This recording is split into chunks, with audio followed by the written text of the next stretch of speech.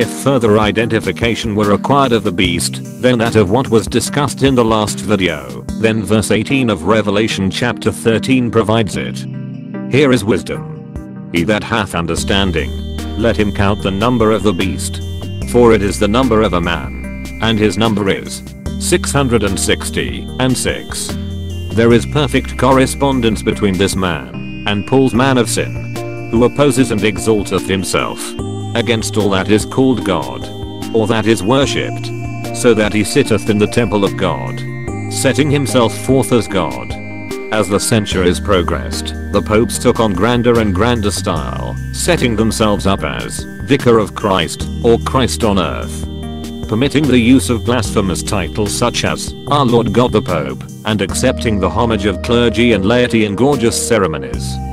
The title, Lord God the Pope, is found within a gloss of extravagance of Pope John XXII, title 14, chapter 4, from 1317 to 1320. In an Antwerp edition of the extravagance, the words, Dominum Diem Nostrum Papam, Our Lord God the Pope, can be found in column 153. In a Paris edition, they are found in column 140. 6. In Bible symbology, is the number of man, and the number 666 conveys the idea of a totally man-centered system. As indeed is the papacy, a resurrection of the sixth head.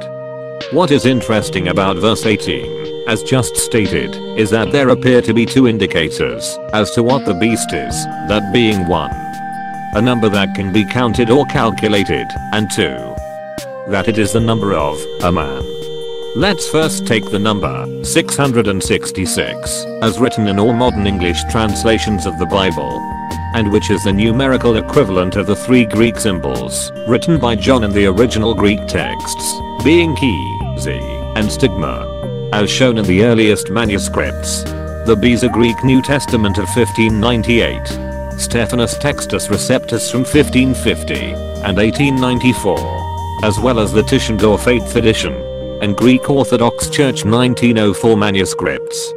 Chi, z, and stigma has Strong's reference G5516 and is translated into English as CHXS and has the definition of abbreviation for 666.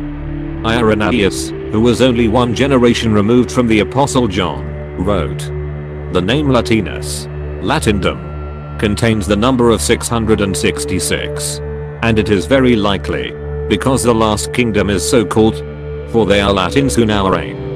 Irenaeus was referring to the numerical equivalent, that is the letters of the Greek alphabet, having numerical values of the word, as follows. L 30, A 1, T 300, E 5, I 10, N 50, O 70, S 200. Total 666. Latinus is a highly appropriate word to designate the beast empire, founded by the papacy. Not only was the west of the old empire regarded as Latin, while the east was referred to as Greek, but the Roman pontiffs dropped the use of Greek, despite its being the language of the New Testament, and made Latin the official tongue of the Church. The Christendom of history is truly more accurately designated Latindom, making it the identification of the beast of the sea. It is of interest to note that the phrase, the Latin kingdom, he Latin Basileia, also has a numerical equivalent of 666. This sense of the Latin kingdom is still strong today, with an article titled, Poland's Government is Leading a Catholic Revival, by Eric Campbell, on 28th of April 2020, on news site abc.com.au. When he asked the leader of the Law and Justice Party, Robert Bakiewicz, what Catholic values he would like enshrined in law. All Catholic values, he says. They are founded on what we can call the greatest and the most wonderful and beautiful civilization that ever existed on earth. I mean Latin civilization. Now, looking into the rest of verse 18, where it states, for it is the number of a man, and looking closer at the actual symbols written by John in the Greek text being chi, z, and stigma. These symbols, in later translations of the Greek texts, were changed to the words for 600, hexakosui, 60, ixkonta and 6, hex. But there is no denying that John did not originally write the words for 600, 60 and 6, but the three symbols chi, z, and stigma. And these symbols can actually be found, quite clearly, in images of Christ from the early papal period onward, used by the Catholic Church as abbreviations of Jesus Christ. X and C, with the middle stigma sign placed on top. Apparently as a sign that the name is holy. The English name Jesus itself derives from the late Latin name Jesus, the Hebrew name recorded in the Bible for the Jewish Messiah. In the Greek New Testament is Jesus, and in the Old Testament Hebrew it is Yeshua. The English translation of Jesus did not appear in Bibles until 1611, when J was introduced, and the name Jesus replaced the original translation of Jesus, though a more accurate translation of both Yeshua and Jesus into modern English today is Joshua. The beast of the sea can thus be recognized as the Latin-centered kingdom of Catholic Christendom, lifting up a different Messiah and different Jesus, who from this point on I will be referring to by the original Hebrew name of Yeshua, so it is clear to whom I'm talking about, the false Jesus of Christian tradition, or the Messiah Yeshua of all mankind. With regard to the composition of the beast of the sea, the appropriateness of the animal symbology must be admitted. The religion of pagan Rome and of corrupt Christianity owed much to Greek, Persian and Babylonian sources. The basic element in the beast was the leopard body, and the connection of the leopard with ancient pagan religious ritual is well established. The lion mouth is remarkably connected to the popes, who have acted as spokesmen for the church. In all the many names taken by the popes, down to the present time, only one animal is represented. Leo, the lion, has been selected 13 times. Before moving on from chapter 13 of Revelation, to review the history of the warfare conducted by the beast of the sea, another beast, and also an image must be considered. And I saw another beast coming up out of the earth, and he had 2 horns, like unto a lamb, and he spake as a dragon, and he exerciseth all the authority of the first beast in his sight, and he maketh the earth, and them that dwell therein, to worship the first beast, whose death stroke was healed. And he doeth great signs, that he should even make fire to come down out of heaven upon the earth in the sight of men. And he deceiveth them that dwell on the earth, by reason of the signs which it was given him to do in the sight of the beast, saying to them that dwell on the earth, that they should make an image of the beast, who hath the stroke of the sword, and lived. And it was given unto him to give breath to it, even to the image of the beast, that the image of the beast should both speak, and cause that as many as should not worship the image of the beast should be killed.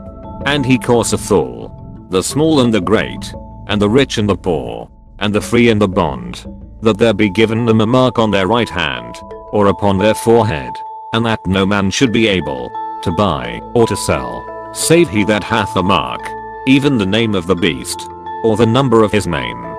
The lamb-horned beast of the earth speaks like a dragon, and, in fact, takes over the role of the Greco-Roman dragon in promoting the interests of the imperial Catholic beast, the beast of the sea. By signs of fire, he deceives men and causes them to worship the Catholic beast and to make an image of it, which could live and speak. He also places the mark of the Catholic beast on all ranks of men, without which they are unable to buy or sell. The fulfillment occurred in the exploits of Charlemagne and his successors. As we have seen, the imperial dragon in Constantinople in the east, once having established the papacy, became less and less able to support it. As a matter of necessity, the popes turned westward to the Franks to perform the supporting dragon function, which, after some initial tardiness, they did with enthusiasm. They had already rendered a service to the church when, under Charles Martel in 732 AD, they had turned back the Muslim invasion of Europe. Now, Charles the Great, with a series of aggressive wars, established a Frankish empire, whose territory eventually approximated modern France, Belgium, Netherlands, West Germany, Czechoslovakia, Austria, North Italy, Switzerland, Luxembourg, and Sardinia. Charles had visions of a restored Roman Empire, with the one Catholic religion emanating from St. Peter's in Rome. Pope Leo III unexpectedly crowned him, probably with his concurrence, as emperor, to the popular acclamation of the assembly. On that very and most holy day of Christmas, when the king, at mass before the confessio of the blessed Peter the Apostle, was rising from prayer, Leo the Pope put the crown on his head, and acclamation was made by all the people of the Romans to Charles Augustus, crowned by God, great and pacific Emperor of the Romans, life and victory. And after the praises, he was adored by the apostolic, in the manner of ancient princes, and, discarding the name of patrician, he was called Emperor and Augustus. Whatever the motives behind the incident, the effect was to create out of the European earth, not from Mediterranean sea-based people, a new beast empire, with a religious basis, a beast of the earth with two horns like a lamb. The two horns were the emperor and the pope, the first to defend the faith on behalf of the second to maintain the people's fidelity to the first, and all for the benefit of both. Although the new empire would produce conflicts of interest between the two horns, the overall result was to bolster the fortunes of the church sea beast. In medieval Europe, Catholic baptism later changed to sprinkling, and the sign of the cross, constituting the mark of the beast, were to be the indispensable requirements for buying and selling, and the general business of life. Jews and protesting Christians were to be subject to the most ghastly tortures, as means of inducement to worship the beast and his image. The image of the sea beast, created at the instigation of the beast of the earth, must logically be a physical representation of the spiritual church empire, where the Pope reigned as both priest and king. The popes had aspired to this since the days of Gregory I, and it was the work of the Franks with the dragonish fire of war to neutralize the Lombard threat and place the states of the church under the direct temporal rule of the pontiffs. This visible image of the spiritual empire was given the breath of life in the underwriting of papal power by the Frankish emperor. Within the papal territory, the ecclesiastical princes reigned after the example of the pagan Caesar divines of pre-Constantinian days, although on a much smaller scale. In many Christian churches today, it is taught that the image of the beast that can speak and cause that as many as should not worship the image of the beast should be killed, would be some kind of future statue, or stone idol, or a technological wonder. But this would contradict the rest of the Bible, that clearly states that idols made of man are not living, speaking objects and hold no power in themselves. As stated in Psalms, the idols of the heathen are silver and gold, the work of men's hands. They have mouths, but they speak not. Eyes have they, but they see not. They have ears, but they hear not. Neither is there any breath in their mouths. Therefore, the image of the beast should thus be seen as an ideology, or governing system as explained. By 888 AD, the Frankish Empire had divided into separate kingdoms, illustrating the brittle iron and clay consistency represented in the feet of Nebuchadnezzar's image. Less than 100 years later, the function performed by Charles the Great had been taken over by the Germans, who annexed the north of Italy and formed an empire from the Baltic and the North Seas to the Papal States in the south. The Emperor of Austro-Germany and the Pope became the lamb horns of the Earth Beast, which became popularly known as the Holy Roman Empire, and which lasted till the time of Napoleon in the early 1800s, albeit not without many alterations. The image of the sea beast shrank to the dimensions of the Vatican City-State in 1870. This brings to conclusion this playlist, which has brought us from the political earthquake of Constantine's day, when Rome began to embrace Christianity, to the completed reorientation of the kingdom of men in 800 AD, an arrangement that was to last, with the exception of the fall of Constantinople to the Turks in 1453, for almost 1,000 years. The overwhelming impression conveyed by these developments is that Rome survived and conquered. She had previously destroyed the Jewish state. She had now destroyed, so far as the mass of mankind was concerned, the gospel of the kingdom preached by the Messiah of Israel, Yeshua, and the early Hebrew Christians, not by frontal attack, but by engulfment. She had survived the attacks of barbarians, and, in turn, had conquered them with Roman Catholicism. She had held out against the Muslims. In the most important departments, Rome lived on as strong as ever. In prestige, in ideology, in superstition, in human aspirations, and in an ever-widening field of national influences. She was now physically represented in the Byzantine Empire in Constantinople, the Second Rome, in a federation of kingdoms in Western and Central Europe, and in a system of churches spread even further afield, extending from the British Isles to Africa and the Middle East. But this Roman institution, which boasted of nobleness, was guilty of the basest of crimes. She had accused and despised the Jews as God killers, yet had taken the purest teaching of the merciful, righteous and resurrected Yeshua, and corrupted it with the grossest superstition and idolatry.